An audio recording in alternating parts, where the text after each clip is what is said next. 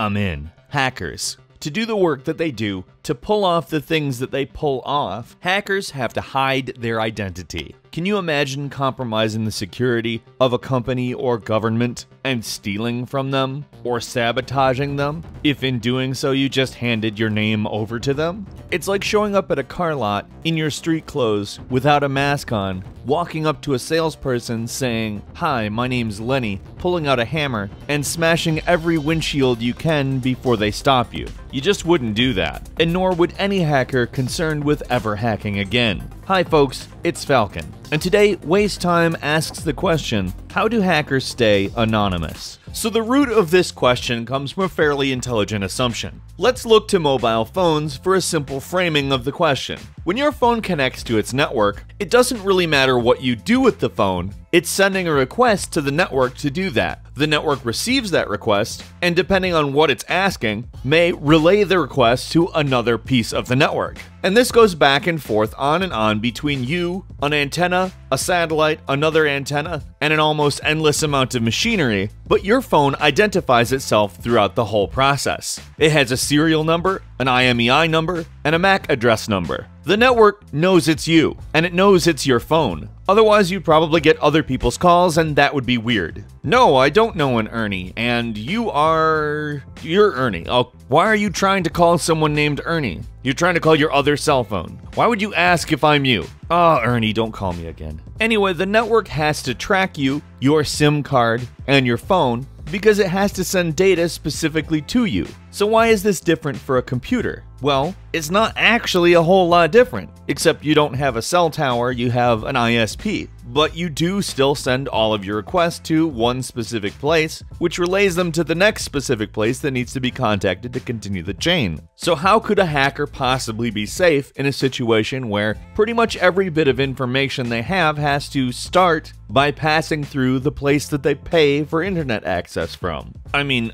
assuming that they haven't hacked into the internet access that they are using. Your ISP can and does keep a log of most actions that you take through their network. Has to keep track of your data usage in case you have a cap, which is a dick move on their part, but still, they do it. Well, if they keep track of that, why can't they keep track of everything? I mean, if you're making the assumption that they aren't, I would maybe go ahead and read the privacy policy of your ISP. They may not sell the data to anybody, but the data's there. Also, they may sell the data to people. Just because they have a privacy policy doesn't mean they don't do that. But technically, they've got a record of every keystroke you make. Everything that you send their way. You make a request to some weird porn site, they have to give you that weird porn site. And that's associated with your IP address whether you like it or not. It's there. Somewhere, it's there. However, that doesn't mean it actually matters to them. You see, an ISP doesn't give a crap. They're there to take your money and give you the internet. They have no incentive to effectively police your usage. It would cost them a lot of money. They would essentially have to have people reading logs, and logs are gobbledygook in the first place, but the sheer amount of it would be staggering. On top of that, logs that ISPs keep are not necessarily complete records of everything that you do. Otherwise, they would have way more data than they could ever have any idea what to do with. And I'm talking strictly on a storage level, let alone a digestibility level. So on that level, you're probably not going to get in trouble. However, your ISP does not own all of the computers in the world. All it does is just connect you to all the computers in the world. Other people have much more specific things on their computers and are able to watch them a little more effectively. For instance, if you torrent a movie and the movie company happens to have access to that torrent too, and they do, they could, in theory, get your IP out of the seeding list, and while they wouldn't have your name, they could contact your ISP and say, "This IP address downloaded our movie. We take issue with this and you need to send them a warning." At this point, those logs stop being gobbledygook because they're looking for a specific thing. An automated system can easily check a log to find out whether you were serving a file from an IP address, and if that IP address is associated with you, it's a pretty clear match. It's understood that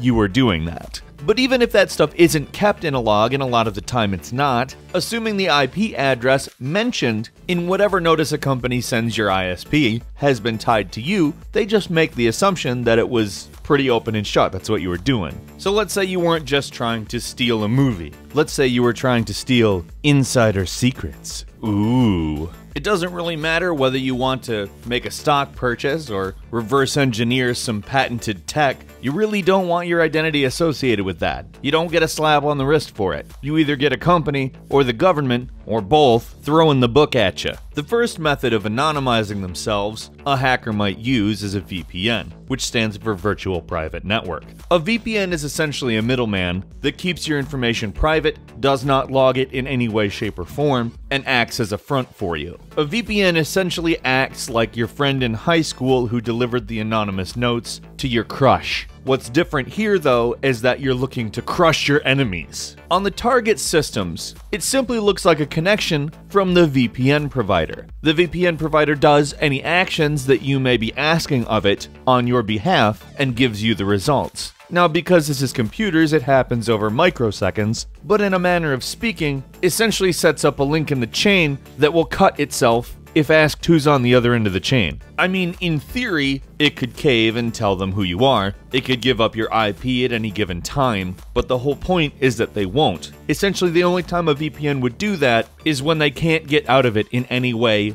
legally speaking. But then again, you could hack them. Anyway, generally, a VPN will have a type of client which encrypts the data that you're sending out to send over your ISP, and the VPN receives the encrypted data, decrypts it, and then executes any of the instructions. Essentially, this makes it so that your ISP, even if they were logging you rigorously and in depth, would have no idea what you're doing. In order to decrypt data, one would need a decryption key, and ISPs don't have time to sit around generating those brute force and hitting your data with them. On top of that, the key could change at literally any time, and often does. A VPN may have quite a few different reasons that you would want to use it. A lot of them extremely legitimate. For instance, you may work for a company that handles secure data and only wants you to connect through it to their computers. This allows them to, with certainty, know exactly who is in their network. Virtual private networks are actually a pretty big business and offer a pretty large degree of safety and privacy. But let's say you really want to be secure on a level of, hey, most governments couldn't track this if they wanted to. That's where Tor comes in. Tor stands for the Onion Router, and that has nothing to do with anything other than onions have layers and ogres also have layers and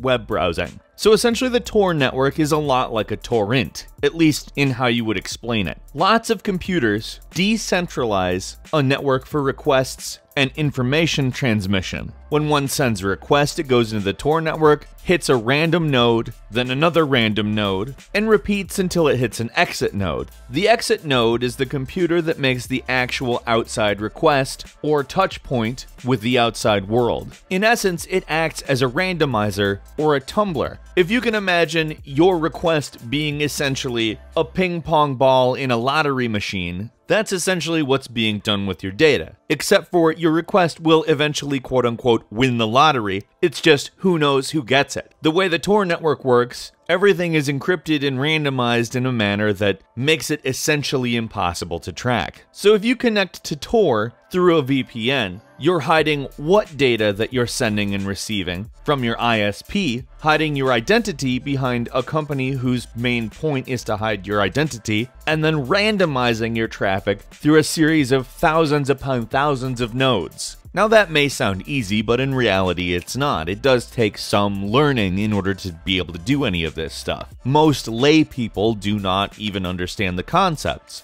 You do now. You're welcome, by the way. But one has to learn how to set all of this up as well. And if it sounds like an absolute guarantee that you'll never be identified, it's not. There's no such thing as a system that is unexploitable. The idea is to make a system that is so not worth the effort that people just won't put the effort into it. If properly set up, going through a VPN and Tor essentially makes it not worth it to try to find you. But if you're extra paranoid, you could buy a brand new computer, never use it on any of your own networks or fill out any of your own information into it, and connect to public Wi-Fi with it, and then into a VPN using Tor. Make sense? I hope it did. So what do you use the internet for that you've been searching for this? Let's hear about it in the comments. I'm interested in why this information's relevant to you. If you enjoyed this video, please click like, and if you're not subscribed to waste time, now is a very good time to do so, because we upload brand new videos all the time, and the best way to see them first is a subscription. Well, thank you very much for watching this video. My name is Falcon. You can follow me on Twitter @FalconTheHero, and we'll see you next time here on Waste Time.